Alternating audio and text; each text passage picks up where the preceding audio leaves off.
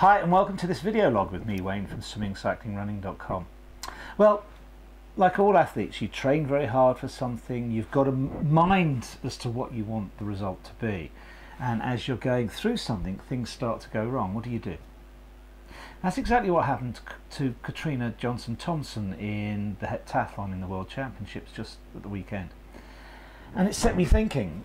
I mean, she clearly saw things going wrong and still didn't adjust for the things that were going wrong. And when you're an athlete, when you're doing anything in life, I think you've got to plan for things that might happen that you hope aren't going to happen.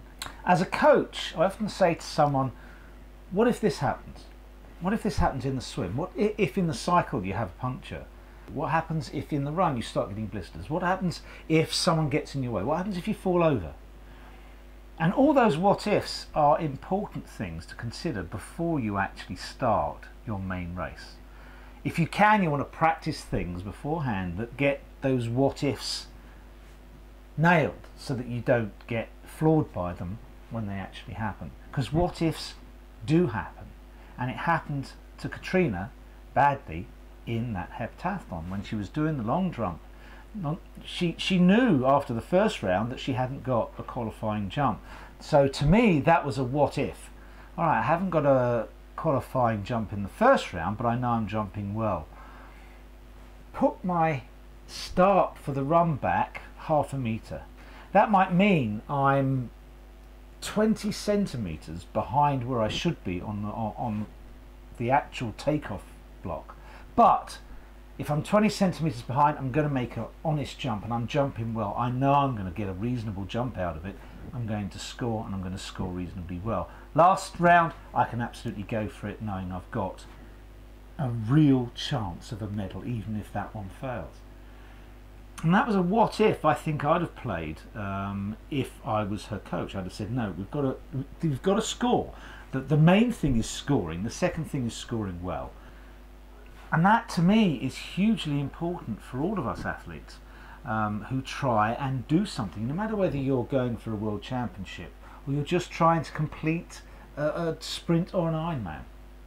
What if my water bottle falls out of my cage? Do I stop and pick it up? Do I go on? If it's an Ironman, you almost certainly stop and pick it up.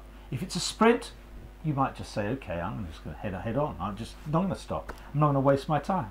But I know it's happened to me at the Blenheim Triathlon. I went over a bump. My bottle fell out of my bottle cage. What did? I picked it up because I'm not going to compete at the top end, and it didn't worry me. And with Katrina, I think it really came to the point of, I can't believe this is happening.